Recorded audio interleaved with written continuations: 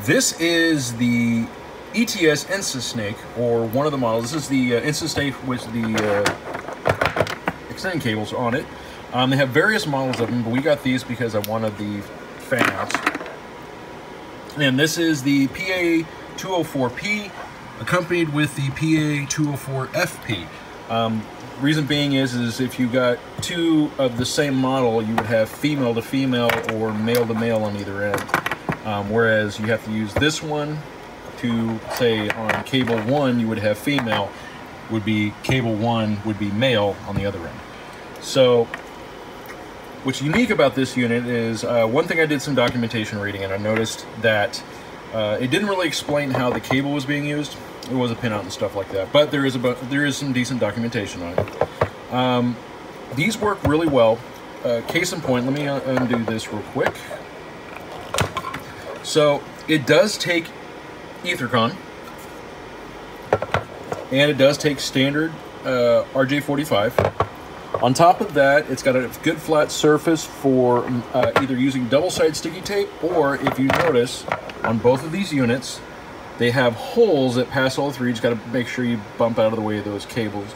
But they have holes where you can actually bolt this down to the inside of a rack, inside of a case, whatever you need, on the side of equipment.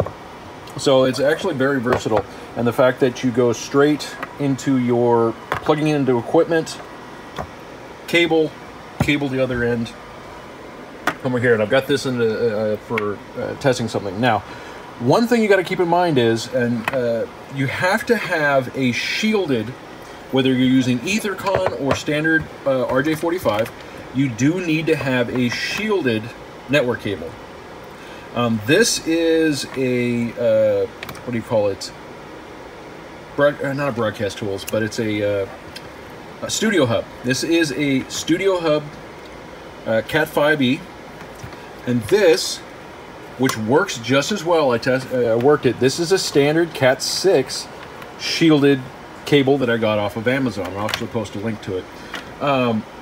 Both of those work fine. So you can use, if you've got a bunch of studio hubs in your studio, you can use these to get from here to here, and the pin out. One key thing is you have to use shielded. The reason being is pin 1 on all of these are bound together by the shield. So if you have pin 1 working on one, that same pin 1 is shared through all the connectors.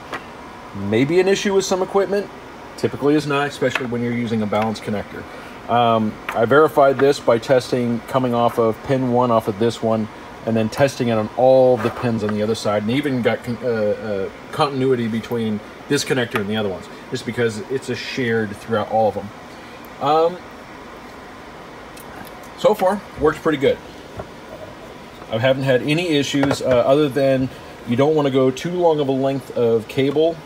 I wish I would have had the documentation here, but you know, too long of a thing. But the nice thing is you can use any standard, you know, you can use shielded Ethercon, standard Cat 6 or Cat 5 shielded patch cable, or if you've got studio hub, you can use those as well. I would say I would recommend using the Cat 6 and Cat 6A, as in within the standard. Cat 6 has, I mean, it's not dramatic, but it's a 1 gauge heavier cable than Cat 5 was. But even though I believe the studio hub uses a little bit heavier cable, I can't really, let me see here, what's the gauge on studio hub? Cat 5e, tested, 75. Yeah, it's 26 gauge on that, and I believe these are 20, Cat 6 is 23 gauge. Apologize about the, well, standard for Cat 6 and Cat 6A, I believe, is 23 gauge. So I would highly recommend using, Studio Hub does work well, but if you ever wind up sending, especially if you start sending like phantom power or something like that, it would be better to use a little bit heavier gauge cable. Plus, it's a little bit stiffer cable. Anyway, this is, like I said, this is the ETS InstaSnake, and they have various models. Like I said, we went with these because we needed to, it was nice to be able to plug these directly into the equipment. and go straight Cat 5 and then come out and go directly to the Cat. They do make boxes where it's just a box, one Cat 5, and then you've got the Cat 5, I believe, is in the center, and then you have 2 male, 2 female panel mount connectors, and you plug your cable into it. This was just a little bit cleaner. The other nice thing, and one thing I wonder before I forget, and sorry about the bumpy cam, this model comes with Neutrik golds. I'll show you on this one. So, very high quality. I was pretty amazed with that when I got them.